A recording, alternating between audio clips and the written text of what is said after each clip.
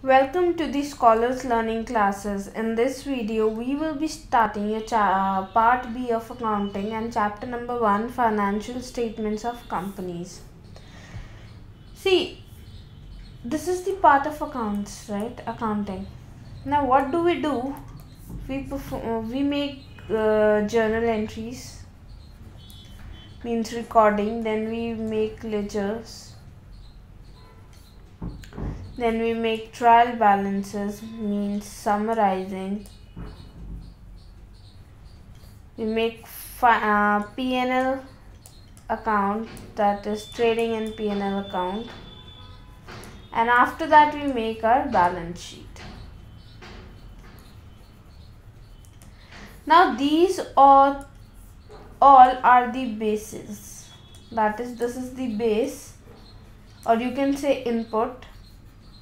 Accounting is your processing and you get the output out of it, that is your end product.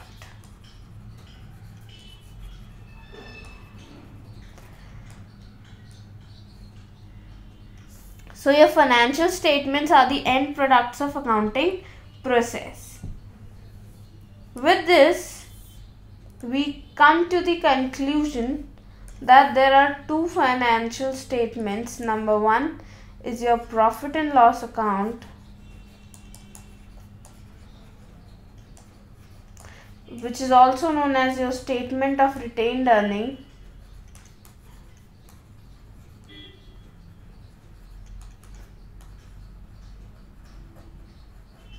Then comes your balance sheet, that is the statement of your financial position.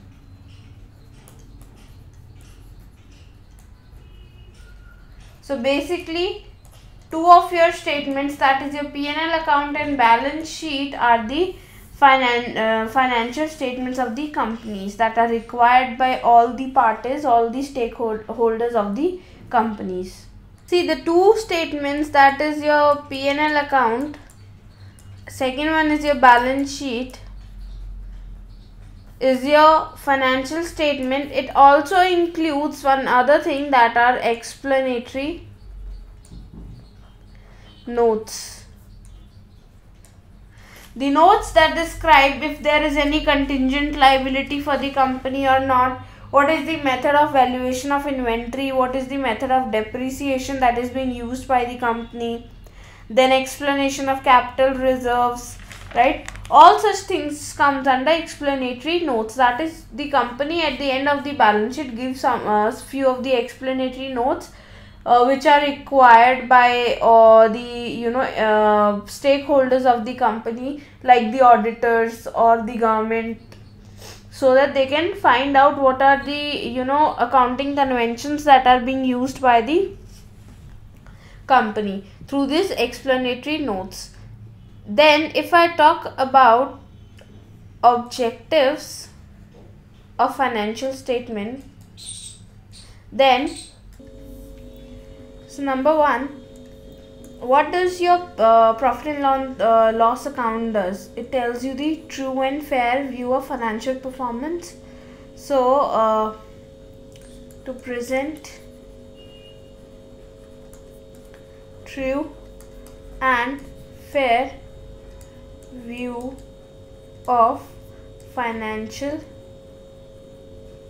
performance, that how your company has performed in the past year, in the past financial year. Second, to present true and fair view of financial position, that what are the assets or equity of your company, what are the liabilities that your business have. So your financial performance tell about the profit and loss of the company.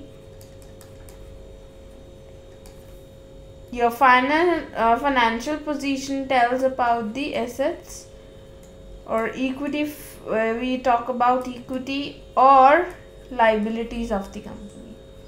So these are the objective and these are the two types of financial statements, including your explanatory notes. I hope you like our video. Please download our Scholars Learning app and enjoy the learning experience with us.